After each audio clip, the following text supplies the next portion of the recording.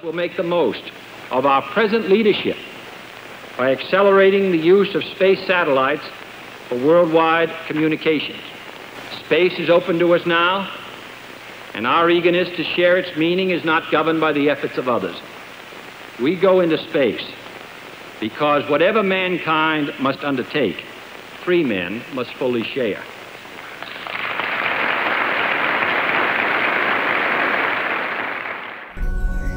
Before 1982, any ship in distress at sea that lost its onboard communications gear, or any aircraft that strayed off course and crashed in a remote area away from regular flight paths, had little chance of being found and the survivors rescued.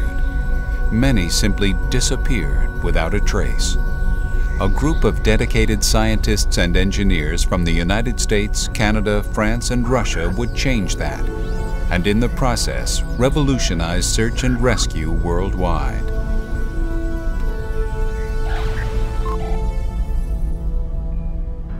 Before we had the satellite system, but we did have ELTs. You could be in parts of the country that very little air traffic. If you had an accident, you might go several hours before an airplane would even go by or hear your signal going out.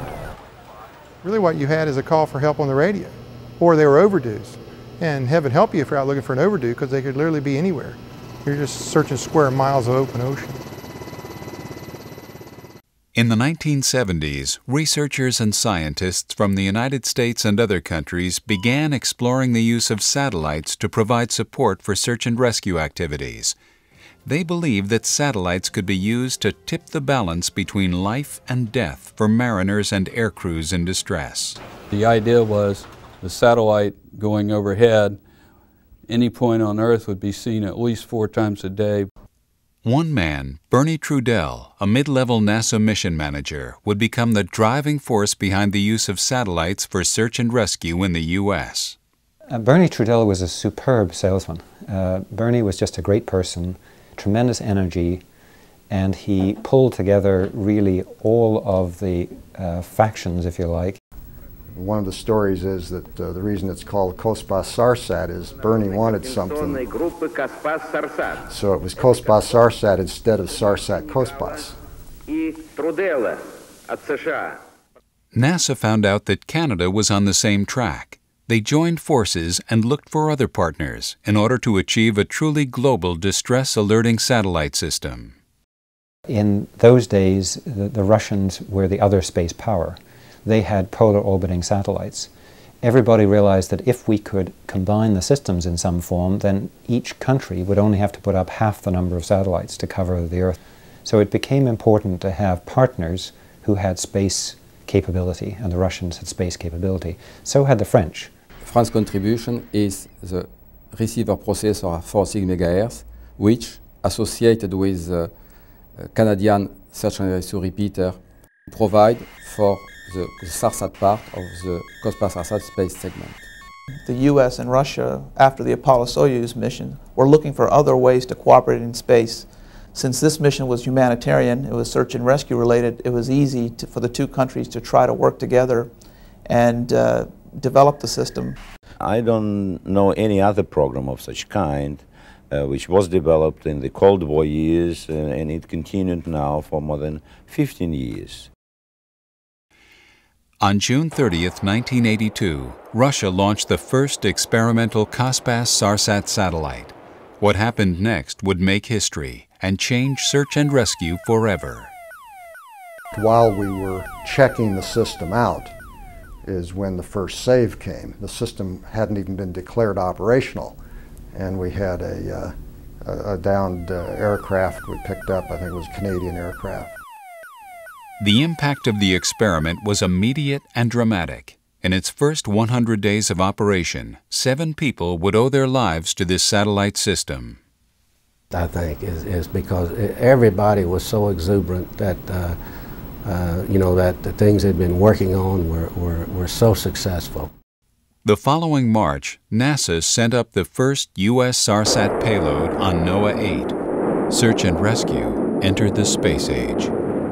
Imagine you're on a ship, a small vessel, crossing the Atlantic. Then, in the middle of the ocean, for whatever reason, you have to abandon ship. So here you are, thousands of kilometers from land, alone in the water. There is only one system capable of finding you. That system is Cospas Sarsat. Since the international Cospas Sarsat program agreement was signed in 1988, the 4 original parties of the agreement have been joined by over 30 additional countries. And before we had the satellite system, it could take up to 24 hours before a search and rescue center could be notified of a distress. With the satellites, this time, and in particular with the use of geostationary satellites and the complementary use of the GPS positioning system, this time has been reduced to a few minutes, sometimes less than 2 minutes, and it seems to me a very significant improvement. Advancements in space and navigation technologies continue to create new opportunities for Cospas Sarsat. Possible next-generation satellite systems are being proposed and studied in the United States, Europe, and Russia.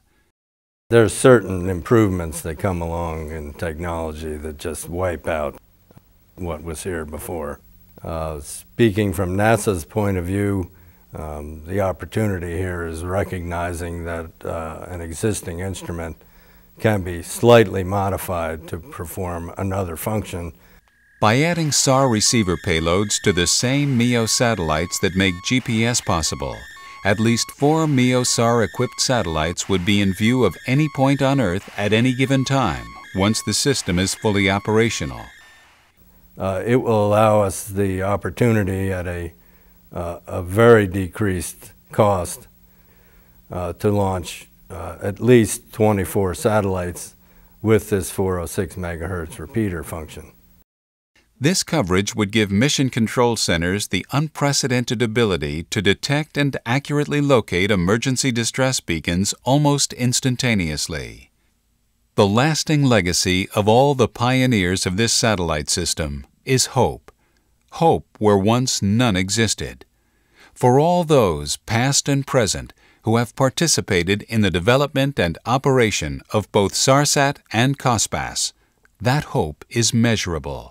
Over 22,000 people and counting have been saved because of their efforts. And in the process, they have made search and rescue efforts easier and safer for those who go out, putting their own lives at risk to save others.